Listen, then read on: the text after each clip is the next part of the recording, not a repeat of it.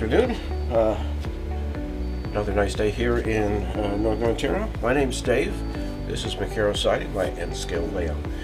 Today we're going to talk about trees and how I go about making plastic trees that I buy in batches for like $4 a batch. It's usually like 20 trees. I'm going to show you what I do to make them look a little bit more like trees. I get them from two places, AliExpress and Wish.com, and it's amazing how many of them there are here. I'm just going to switch over so you can see. There we go. So this is how they come.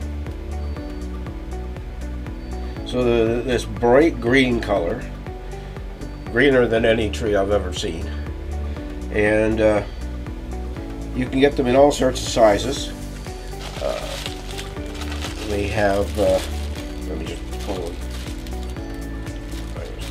pull out another one here so you can see.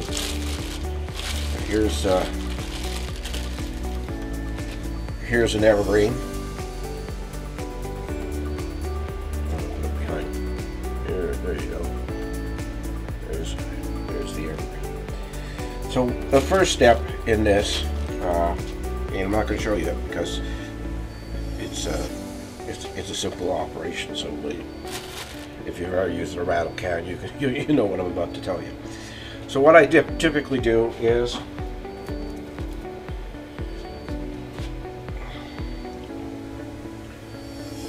take this styrofoam and I put the trees on the styrofoam. And then I spray them with 3 or 4 different colors of green, so that there's more variance in the color of the tree, and it dulls it down as well. I first spray it with a sort of camo flat black, and then build it back up with the green, three colors of spray paint. So these are the trees here once they've been painted. And what I'm going to show you now is how I take them one step further than this, although they're pretty good like this, ready to go. But I think it's you can make them look a little bit even better. So here we go. So I have I've got 3 bags of Woodland Scenics turf blends, and I've put them in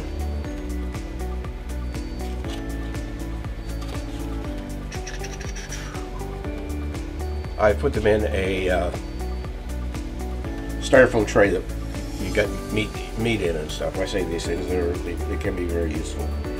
And then what I do is I take the tree, and I'll take one of the ones that's painted.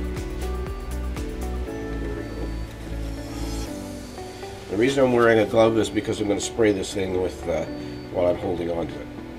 So here's the tree itself, painted up.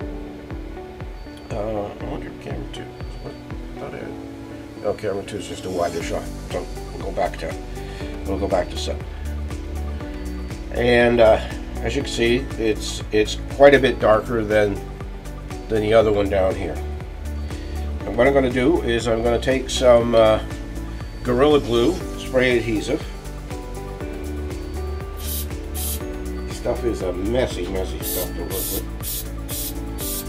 And I'm going to spray the tree down with some glue. And then I'm going to take the tree and roll it in these turfs.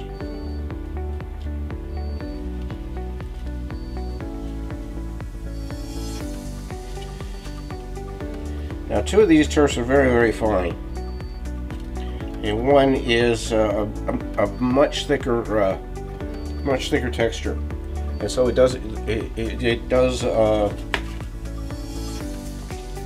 fill in the gaps a little bit better.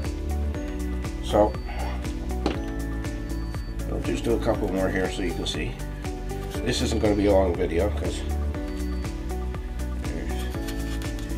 there's punch a couple of holes here so I got them ready to go. So let's take, where did that little pine tree go that I have?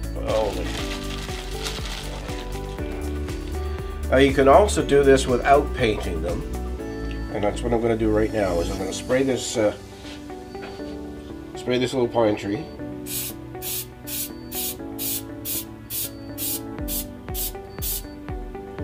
And then I'm going to roll it in the coarsest turf here.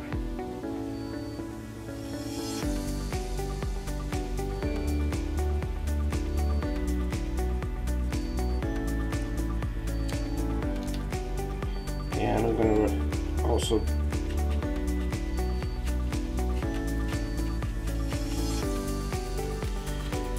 so now we've gone from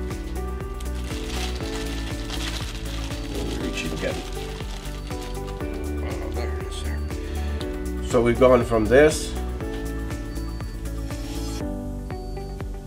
to this. So this is much fuller than it was. And I'm just going to pick it up and stick it in. So you can see that it doesn't take much to turn these very cheap plastic trees into something that's quite usable. Like I say, I get them on Wish. They come in plastic bags that they're packaged in. There are some though that you can get from Wish and AliExpress that are much better looking trees. And I'm just going to show you these two. This tree is much more realistic, although not a really good copy of a pine, but it is much better and you don't really have to do anything to it. So that's it really. I mean, this is going to be, like I say, a short video. The river has turned out really well,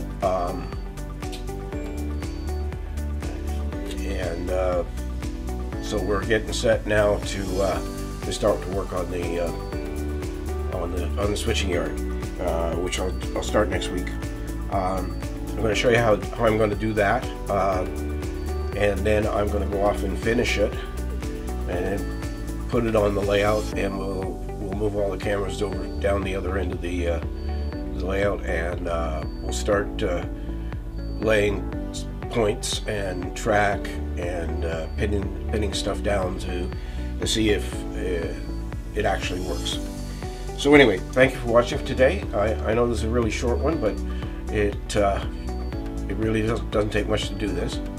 And once again, like, comment, and subscribe. I'm really happy with the subscribers that we have now. It's close to 120 people. That's pretty good as far as I'm concerned. So that's all for today, and we will see you next week when we are working on the yard.